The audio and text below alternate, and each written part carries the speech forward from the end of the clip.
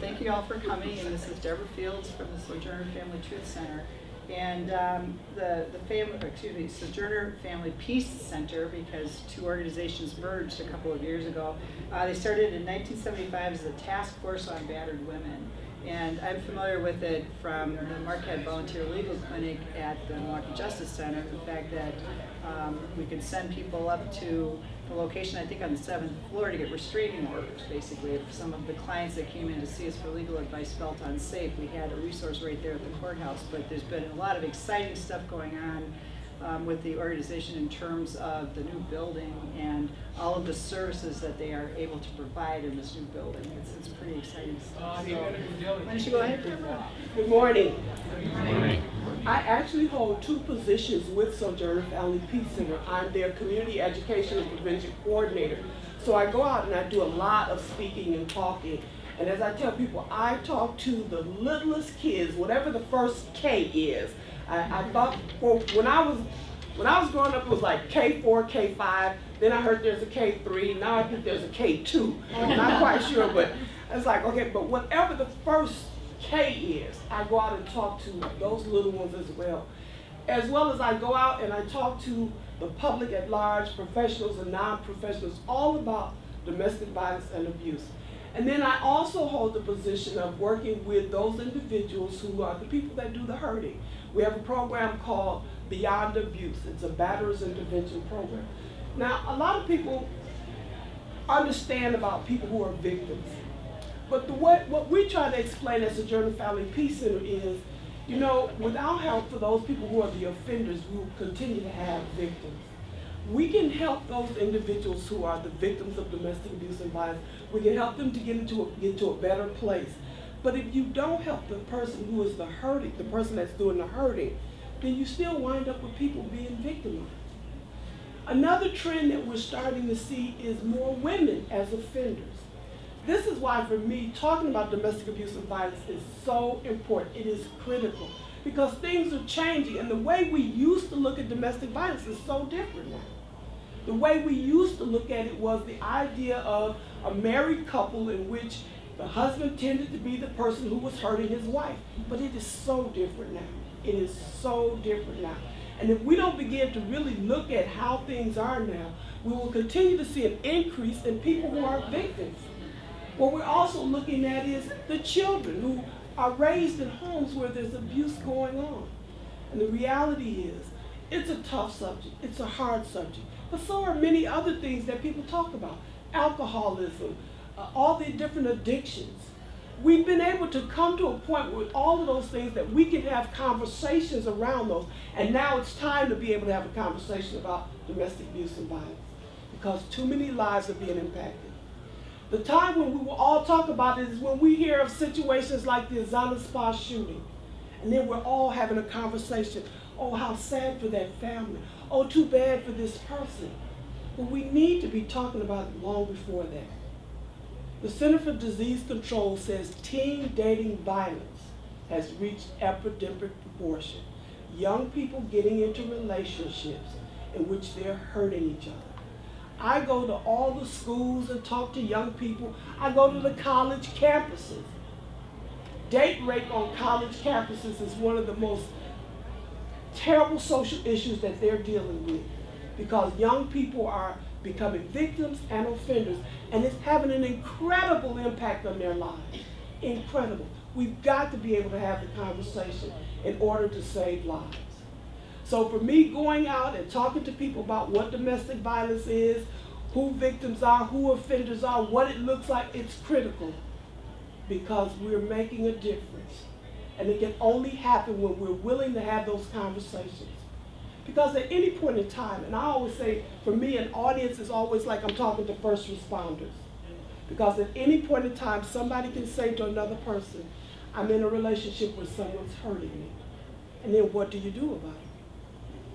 We think of church as the safe place to go, as the place where things don't happen. We come together as Christians, we fellowship with one another, we share good things with one another, but there are people sitting in our pews who are hurting.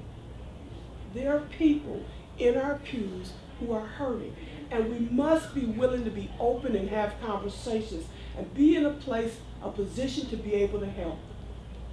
When I say things are different, the first shelters started to open up on the West Coast.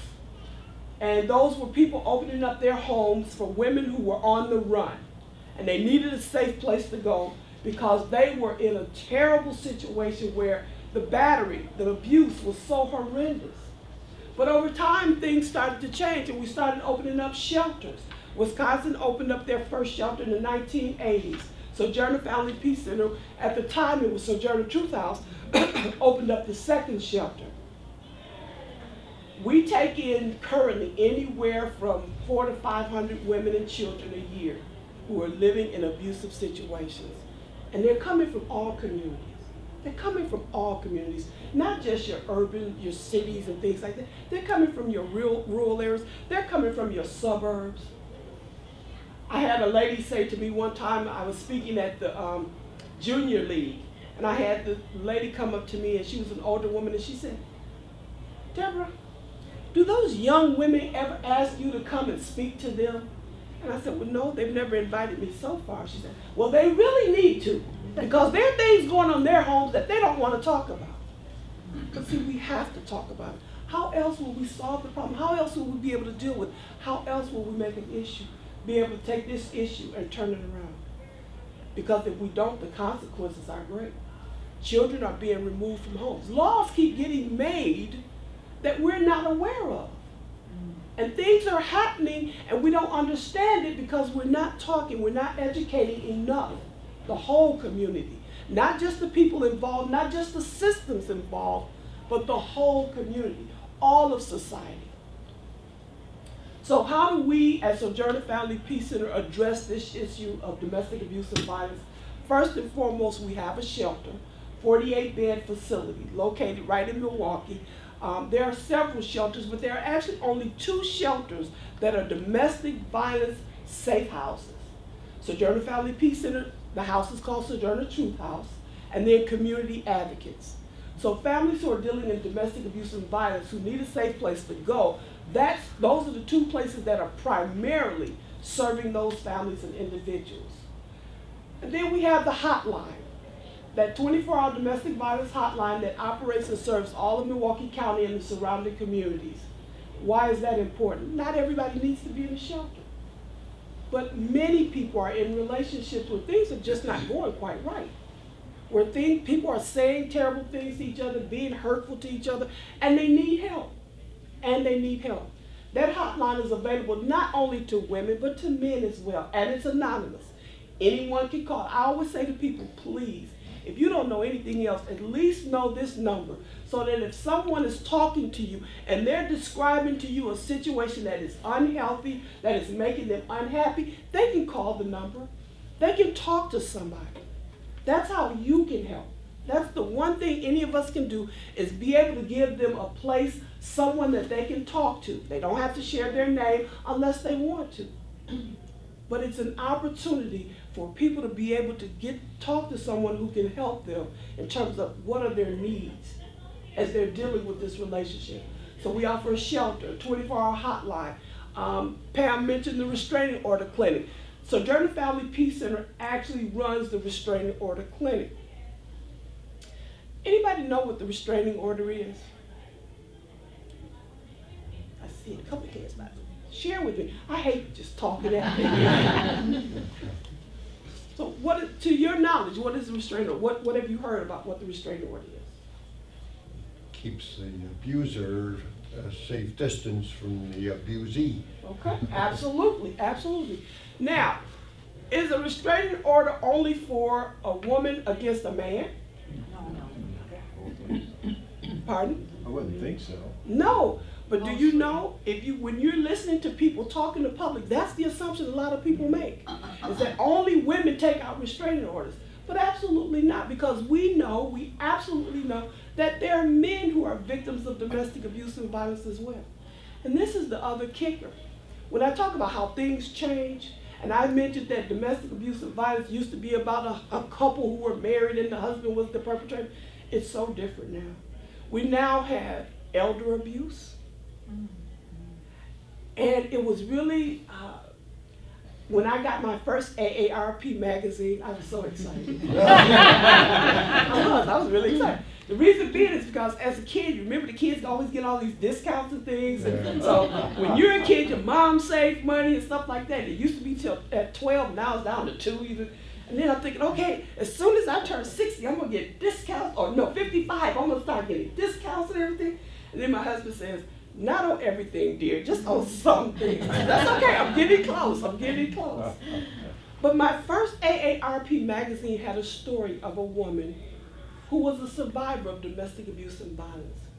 This woman in her first marriage, which was about 35 years, and it was a wonderful marriage, but her husband passed away.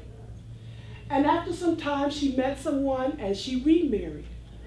And this person she remarried was someone who hurt her a lot, did some horrendous things to her, smashed her arm in the car door, slapped her, hit her, and she never shared it with anyone. She never told anyone. And she said the reason why she didn't is because she felt that at her age, people would say, you should have known better. You had a wonderful marriage, that first marriage, and you get into this situation, and she really felt so much guilt and so much shame that she never told anyone. And so she suffered in silence. But the man eventually suffered a grave disability. He didn't die, he suffered a grave disability. And she still stayed with him. She still took care of him. But it is the idea that even our seasoned, mature adults experience unhealthy relationships. And the same things that we think about young people, all of these people can go through. We have situations where we talk about cultures, and I noticed, because we have a couple of those, I believe those are Laotian or Hmong pieces that have been made. That culture also experiences domestic abuse and violence, but it's a cultural thing in terms of when we talk about men being in control of families. I got invited to a church, the priest, this was a Hispanic congregation, and what was going on was, because of the idea of the man's role in so many different cultures, the idea of what the man's role is, that the abuse was such that these families, this priest was saying, we got the police coming all the time, and when they come up, what's happening is they find out one parent is an illegal. So one parent would be sent back to Mexico or whatever country it is, and if the children are born here, it was just really a mess. It was chaos. And people were being hurt. And people were being hurt. And so I spoke to the congregation, and we had cultural issues, generational issues, all kinds of things were going on. It is really critical. It's really critical that we have these conversations. In my group, working with people who are offenders or batterers, I had a gentleman who was about 67 years old from Germany. And he was pretty new. He could speak good English though. So when he came in the group, we asked him, well, what did you do? And he said, I beat my wife. And he said it as if this was really normal, and he didn't really understand what was going on, why he was having so many problems, why he was now a part of our system. And so we tried to explain to him, in America, there are laws, there are things that we do, that we believe, that doesn't make that acceptable. Well, he missed his next couple of sessions, so I had to call his parole officer. Now think about this. This is somebody who probably came to this country looking for new opportunities, looking for something a little bit better for him and his family. And what happens, he gets here, he doesn't fully understand our culture, and he gets arrested and now has a PO. It's important when we talk about doing mission work, all the things that we do, people have got to understand the way we function in this country. In one of my groups, I had a young man from France, all of 24 years old. He had some roommates. A couple of these roommates were girls, not girlfriends, but they were roommates. He and his roommates got into an argument, a serious dispute. The police were called. He now sits in my group, 23 weeks, has a PO. We've got to have the conversation. We've got to be able to talk about what is healthy, what are healthy relationships. Because there's such a misconception out in this society now about what's okay, what's not okay. This is important because people are not just hurting, but people are dying. And I think you would agree with me, one life lost is one life too many.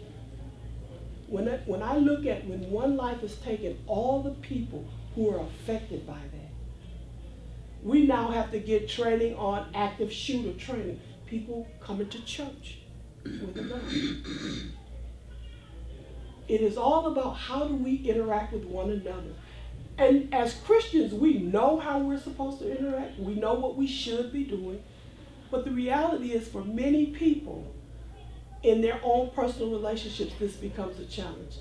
So the opportunity to get away, come to Sojourner Family Peace Center, the house, to call somebody on the phone and be able to talk to somebody, to be able to go to the court and get a restraining order. Anybody know what the maximum time of a restraining order is?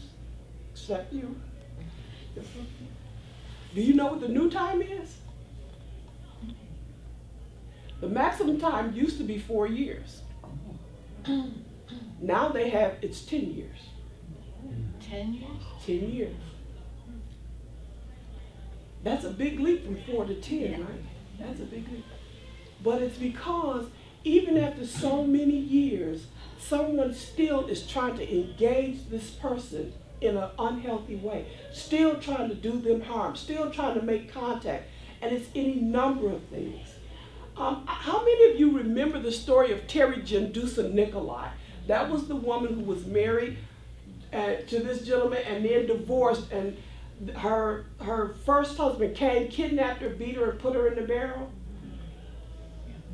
This was after she was already remarried to somebody else. You know, this might feel like a hard conversation to have, but it's one we have to have because lives are being so greatly impacted. I worked with a pastor in Burlington because there was a woman who, she was in an abusive relationship. She killed her husband. She actually had someone kill her husband. She had a person kill her husband, and the mess that situation created because she had no one to talk to in the beginning. So she's charged with murder. The kids, there were 5 kids, they're all scattered. This is why having these conversations, being able to talk about it is so critical. The way the system works now is that a person who is dealing with domestic abuse and violence, they can come to us through the shelter. They can call us on the hotline. They can go to the restraining order. They can come to us in any situation, any way. The only challenge is right now, because of the HIPAA laws and privacy, no one can share information with anybody. So if they come to us, but they need to talk to the police, she or he has to go to the police, start the process all over again. If they need to go to somebody else, legal assistance, whoever, they start the process all over again. Every time they have to start the process all over again. And what people were saying is we keep re-victimizing these victims. And depending on the level of education and awareness that any particular group or person has, they may not be sensitive to what's happening with that particular person. There's a way that you have to talk to people who are victims. Because if you want them to be able to help themselves, first we have to take away all the barriers that make it impossible. Yes, sir. Question for you. Is there some type of a way they can sign off on that information so it gets sent to the other agency so they don't have to relive that situation again? At this time, I don't believe so. Only because so many people start handling things. And so if stuff gets passed around all over the place, it's so hard to keep track of. And so there's not one system. Right now, we currently use at our site a system called Alice. Please don't ask me about technology. I'm lucky to be able to twit, and I don't even do that. But we have a system called Alice, and I just watch their reaction when they're talking about putting information in Alice. Somebody else has a system over here and a system over there, and none of these things are compatible, so it's crazy. When we get to the new center, what's going to happen is all of our services will be brought under one roof. The shelter will be there. We have a program called Family Advocacy and Support Services. Everybody doesn't need to be in the shelter, but they may need help. And so that FAST program, that will be there. So all of our programs will be under one roof, but we'll have partners who will also be there. The Milwaukee Police Department will have someone there. Children's Hospital, the Pathology Department will have someone there. The Sexual Assault Treatment Center, because we also know that a lot of victims of domestic violence are also victims of sexual assault. They will be there. The Healing Center, they will be there. So all of these people that any victim may have contact with will be all under one roof. Our executive directors traveled around the country looking at different setups of Family Justice Center. And I am really excited and proud to say that we came up with one, or they came up with one, that we think will be the model for the rest of the country. You should say we, not they. I wasn't at the table, but I'm definitely going to be doing my part, that's for sure. And I'm really excited because it's going to make such a difference. Families will be able to actually walk in off the street. Currently, our shelter is confidential. So no, she or he could not just come to our shelter. Even if they came, and I always use myself as an example, they came to my house and they said, okay, Mrs. Fields, we'll take you to Sojourner Truth House, and I go there. The next day, they need to talk to me, the police officers. So they show up at the shelter, they knock on the door, they say, may I speak to Debra Fields, please? We dropped her off here last night. Do you know what they're gonna tell them, the police officers? I'm sorry, but we cannot disclose who's here. Now think about that. The police officer just brought me here. He was doing his job. He's still doing his job. He's also trying to help, but because of the laws, and we respect the laws, they can't let him know that I am in the shelter. But once that new facility is there, we will share one system of information. And the beauty of what I really love is when that person comes, we'll take her to an office space. And unlike when you go to the hospital, you have to follow the red line, the blue line, and the yellow line to get all those different things you have to do, she will go in one room and everyone she needs to talk to will come to her. Every person that she needs to see, whether it's law enforcement, the DA, whoever it is, they will come to her. There will be no, okay, now move your stuff and go here. Because it's important that, just like when we go to the hospitals and we go to all these places to get help, the idea is, how do we make this as less traumatizing for the people as possible? So we're really excited about it. The project started out with a grant for $11 million, and Governor Scott Walker said, if you raise it, we'll match it. And we celebrated last week that we raised that money thanks to people, not just donations, but prayers. Prayers. Prayers that even if they didn't have the money, that somehow we would get the money. And people came through. Our executive director says she doesn't want this just to be something that we did and then all of a sudden we're in trouble. She is making sure that not only do we have the money to start this project, but this project will continue. The people that we service or provide services for don't just come from Milwaukee. They come from all over. They come from all over. Racine, Beloit, all over, up north occasionally, other states, because there are families that are on the run, people that are on the run, and they can't get the same service there. I had a lady, I was speaking at a business, and I had a lady come up to me and she said, you know, I really want to thank you and the people that you work with. I lived in, she named the state. Her husband, who was so abusive to her, that her father, who was in the military, and he was a high-ranking person, couldn't even protect her. This man, because he understood technology, he knew how to track her. He knew where she was going. He knew all her family. So there was no, she had to literally run. So she went to a shelter in her state, and she said what they did was because they knew she was not safe there. They just flipped a coin and it landed on Milwaukee, Wisconsin. So professional. Yeah, because she didn't have a place she wanted to go, and she needed to go somewhere totally new that he would never suspect. Which I kind of resent, because people act like they don't know about Wisconsin.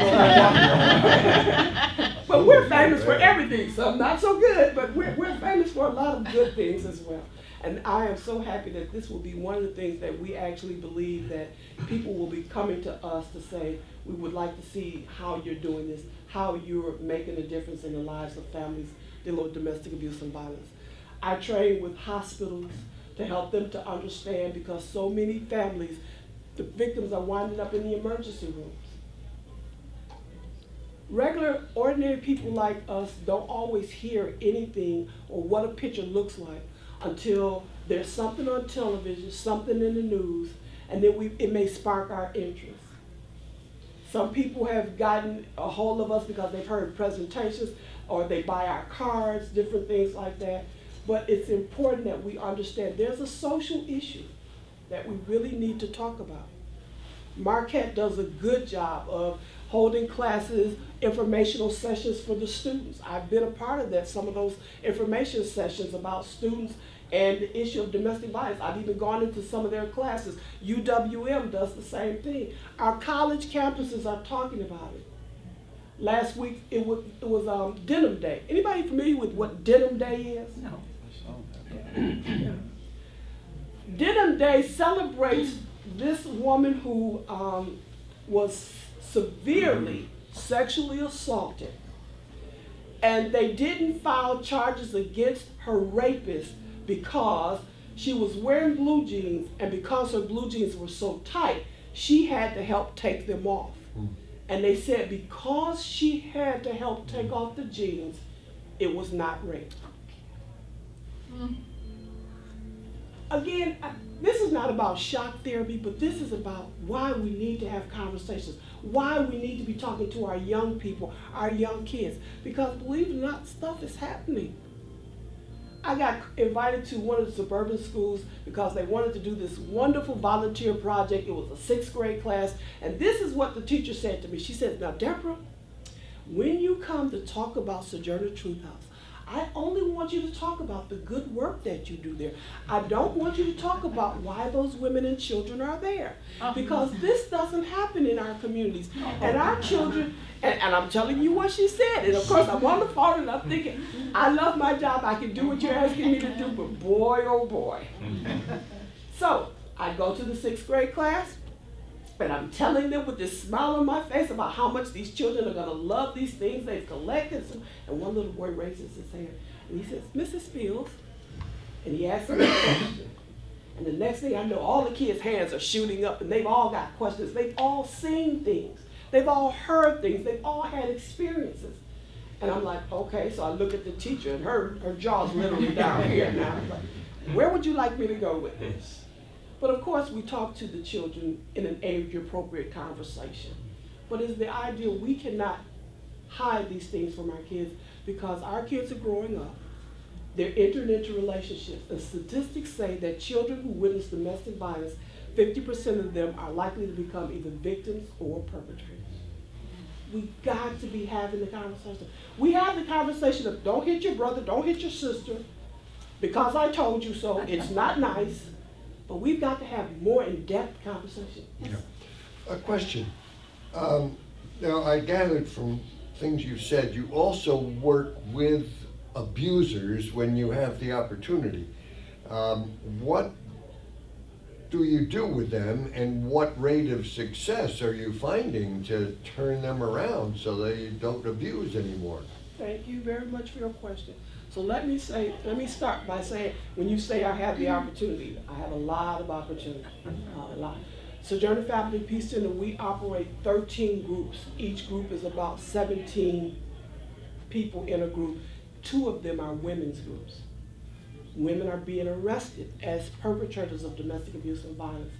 So when they come, what we look at is, okay, first, I check the police report or the record that whoever sent them there, why did they send them there, okay? Then when they're in group, we ask them, who and what got you here? Because I'm listening for, okay, how does what they say compare to what's written on paper, okay? Because we have to work both of those, because there's truth in both of those. I've come to learn that, yes, it's a police report, but the police are reporting certain things in a certain way, and the person who's actually in this has their own perception. So then we look at that, and what we're looking for is for them to take responsibility for their behavior.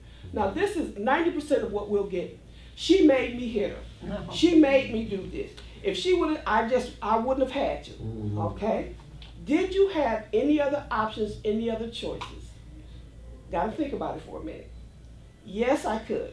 And I tell them, even if it meant you had to jump out of a window, was that an option? Yes, it was an option. So taking responsibility is one. looking at why they do what they do, okay? Because we say it's a learned behavior.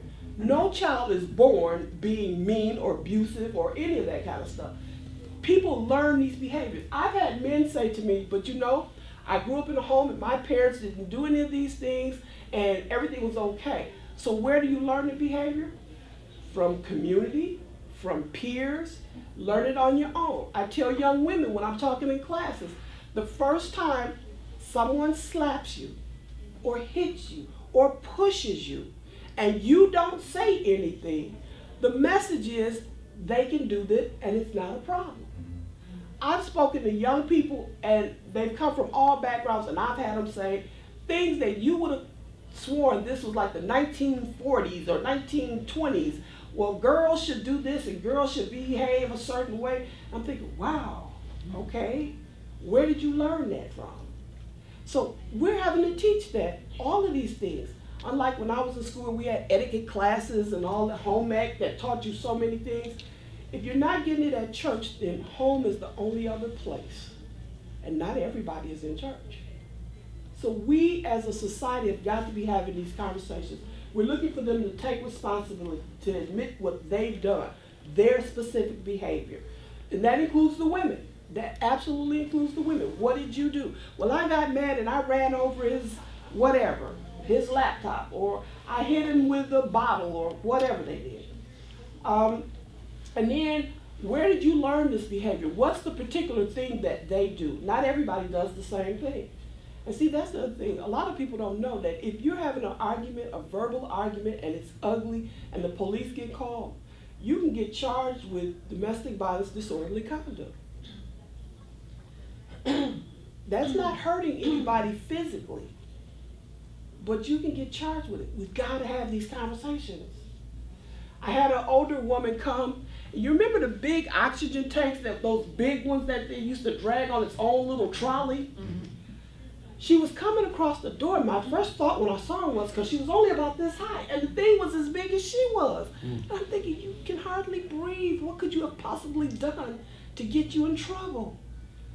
Her and her husband got into an argument, got into a fight, and it got so roaring good, she actually picked that oxygen tank up and threw it through the door. She picked that oxygen tank up and threw it through the door. She didn't throw it at him. It didn't touch him. But they charged her with domestic violence, disorderly conduct, and whatever else, destruction of property. And so she had to come see me for 23 weeks, dragging her oxygen tank. We've got to have the conversations. We've got to be open. Are you finding that there's a lot of success dealing with these abusers? I'll be very honest with you. There's no real study done. There's no requirement for a real study. So I would say, yes, there is success. I cannot honestly stand here and tell you how much success. But I know that the work we're doing is good when I can see the light bulb go off. Do we have people that reoffend? Yes. And when they reoffend, they come back and see me for another 23 weeks. And that's why when they first come to me, I tell them, let's get this right the first time. Because they come in resistant, they come in angry, they've been ordered to do this, this is the only program the state requires, they have to pay. So they're mad because they now have to come see me for 23 weeks, they can't miss a beat. If they've got a job, they've got to tell their employer, I need to leave my job to go do this. Well, what are you doing? I have to go to a batterers program. Then they have to pay for it. So that first couple of sessions, they're angry. Some of them come in and they get it, and we work. Others come in and they try to play the game for 23 weeks.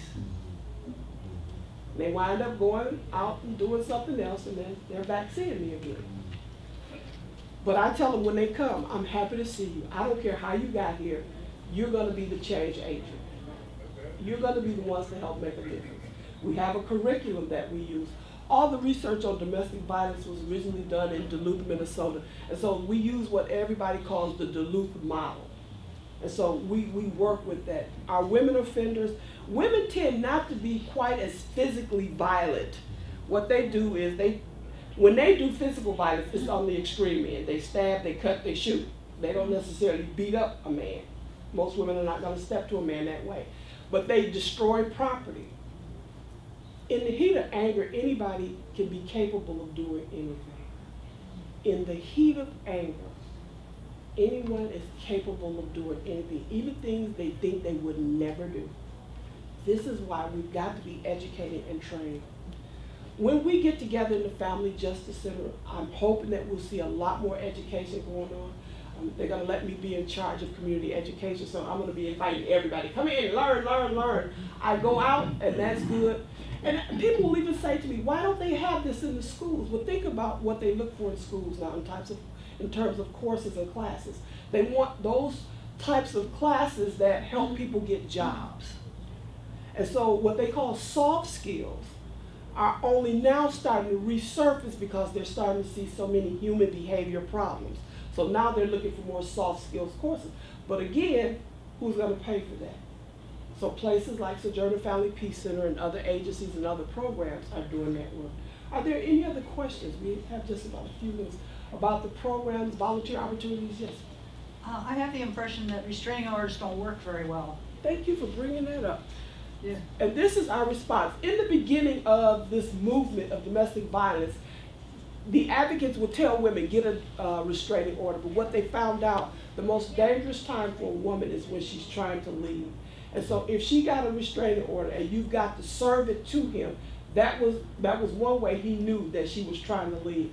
So more women were being killed when they were trying to leave. The other thing is that for the person who has nothing to lose, you're right, a restraining order won't mean anything.